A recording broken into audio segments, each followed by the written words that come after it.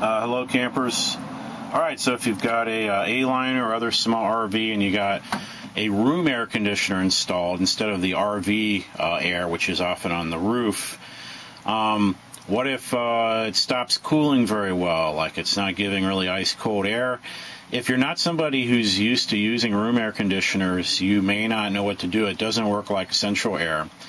So let's go through what you would do to check the problem instead of trying to get it fixed by somebody. First thing, you got to find how to pop this open to find the filter.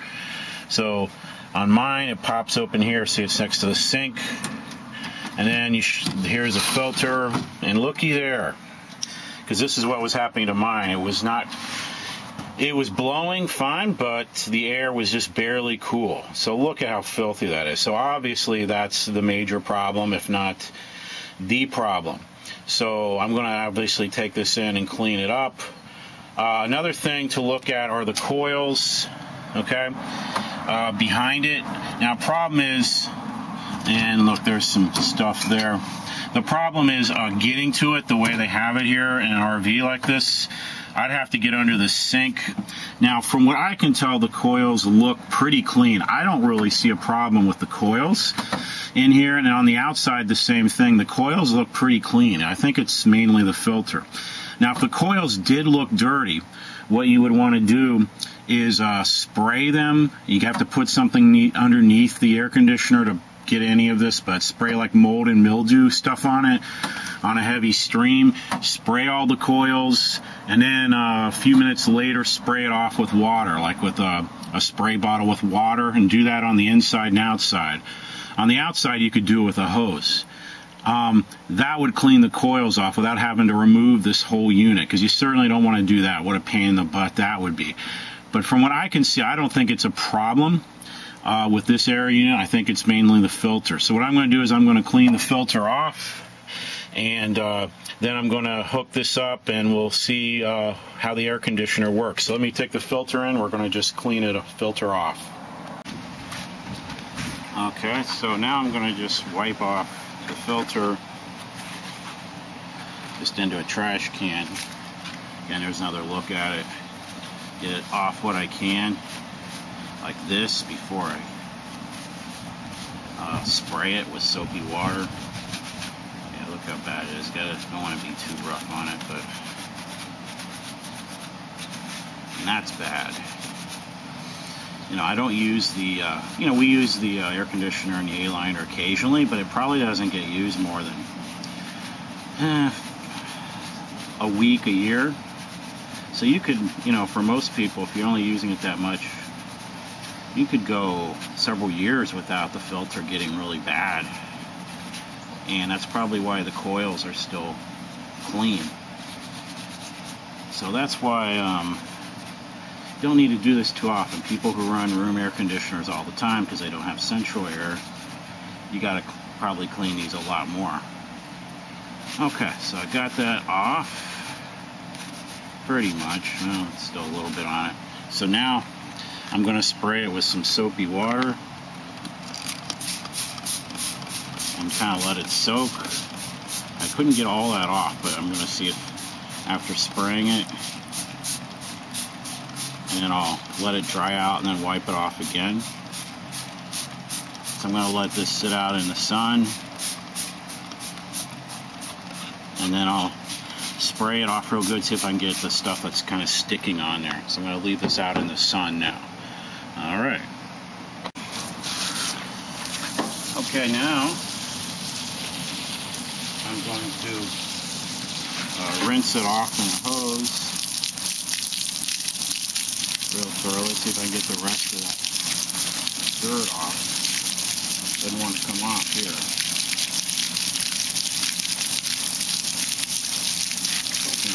Yeah, that doesn't want to come off. That's really well.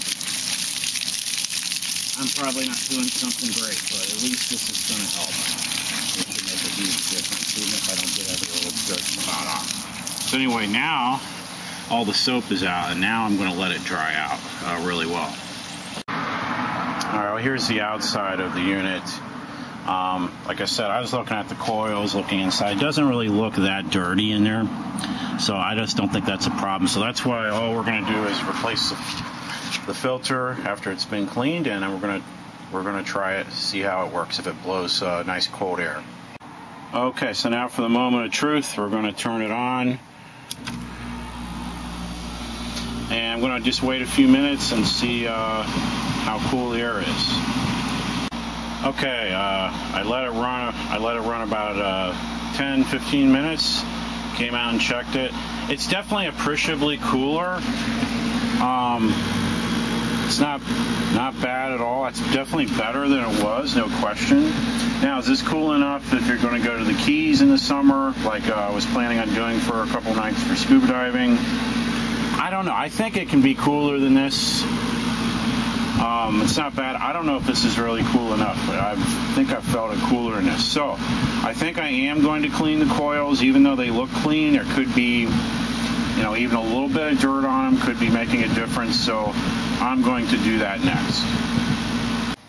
Okay, so what we're going to do is we're going to use this mold and mildew remover. The problem we have here that you don't have in our regular air conditioning unit is getting to it. The way this particular unit is located in this A-liner is behind this sink, so I can't really open this very well to get to the coils. I'm going to have to hold it open because I can't even get this door off of the way they have it very easily.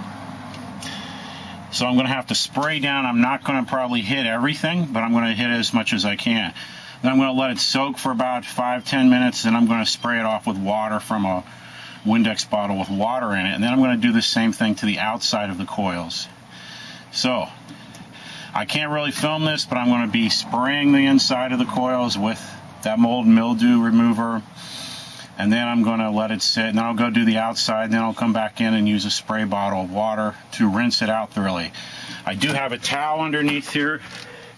Put a towel underneath to get up an old towel to get up any the mildew remover that comes down into the sink, because I don't want that in there. So that's what we're going to do.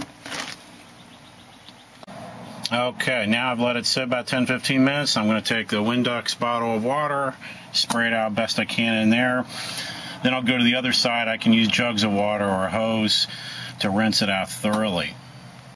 Okay, now I'm outside.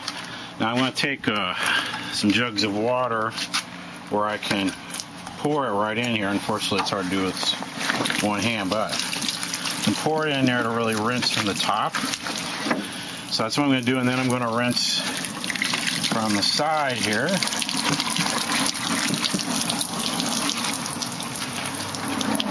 It is clean water coming out. And I'll rinse this.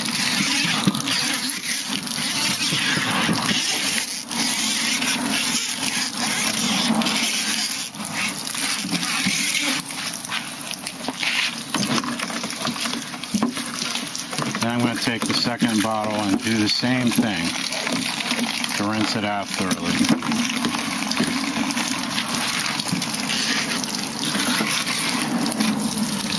Alright, so I'm going to do the same thing with the other one. Okay, so I let it dry out a little bit, and now we tried it again, turned it back on. I'd say it's slightly, just a little bit better now after doing that. Not a huge difference. I think the filter was the main issue, but I think it's slightly better after having kind of flushed out the coils, done what I did. Another thing to keep in mind if you're in really hot weather, like Florida Keys or South Florida in the summer when you got huge amounts of humidity and hot weather, or anywhere you go, it does help. Like, see, I've got this shelving here, and this kind of blocks the airflow over to this side of the trailer, because it's slightly, the way this one is, it's slightly on this side where the master bed is. So you don't get enough airflow over there. So what I would do if I was in the Keys is I would move this. I would not have this there. I'd find another alternative arrangement for it.